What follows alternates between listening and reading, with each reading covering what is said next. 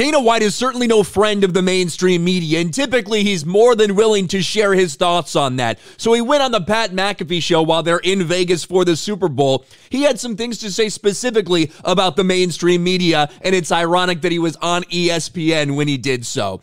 Dana White says politicians and the media are the two most hated people in this country right now. And ironically enough, as he's going on there, as he's on the Pat McAfee show, as he's slamming the mainstream media, ESPN, the channel that's hosting Pat McAfee, cut to commercial. I can't even make that up. Now, with that being said, there is kind of a legitimate reason to it. If you watch a Pat McAfee show, you know they have hard cuts at certain time limits. This was the 7 minutes before the hour, I believe. They were heading right up to the break when they did go to that forced commercial. However, it certainly didn't stop people from noticing what ESPN did. Let's watch some of this right here. He's allowed to say what he wants. Your relationship, though, with the media and the way you guys have handled everything. So just like, this is how we're doing it. Do not care. Keep it moving. Feels like you and the media are a better relationship now. I wouldn't say that. Huh? Yeah, I wouldn't say that. Coming together. Uncle Dana? No. Listen, you know what? If you notice, I really haven't been doing any media. I do podcasts, man. I'll do podcasts. I'll come hang with you.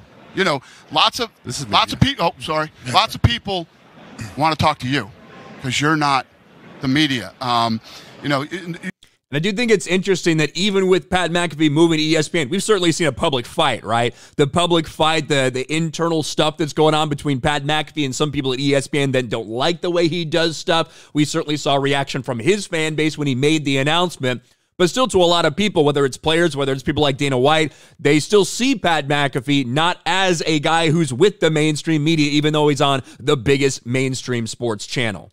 You're not coming on podcasts and people that you want to have open discussions with. There's not any gotcha moments. There's no agendas. You know, there's no clickbait and all the bullshit that goes on with the media. The media right now. You got this, buddy. You got it. It immediately, look at that, immediately cuts to commercial. Now, again, I think it's 1:53 Eastern. Like, if you're familiar with the Pat McAfee show, you know that. Probably because he went on that rant, they weren't able to give the normal outro they do, but they did continue this on YouTube. It aired on ESPN+. It just on the main ESPN channels when it cuts to commercial. But how ironic is it that while Dana White is sitting there about to really lay into the media, they cut to commercial like this? Pat McAfee did make sure to get the rest of this out here. So let's see if we can catch up where we were. Clickbait and all the bullshit that goes on with the media. The media right now. This is about right where we stopped, right where they would cut to commercial. He made sure to tweet this out. The two of the most hated people in this country right now are the politicians and the media. Yep. Right? Are you getting into that? Politics? Hell no. Hell no. You are, though, kind of. I'm not. Everybody thinks I am. My relationship with Trump is a 20-year relationship. I've been friends with this guy for 20 years. And when he shows up to the fights, this isn't something that's whatever. The guy's a fight fan. He's been a fight fan. The first fight, when we first bought the UFC, this is impossible for people to wrap their heads around now. Venues didn't want us. Now one of you guys just asked me about venues. We've been to all the biggest venues in the world. We broke all the records. Venues didn't want us when we started. Trump called and said, come to the Trump Taj Mahal. We'd love to have you. You know, and that's what started this 20-something year relationship.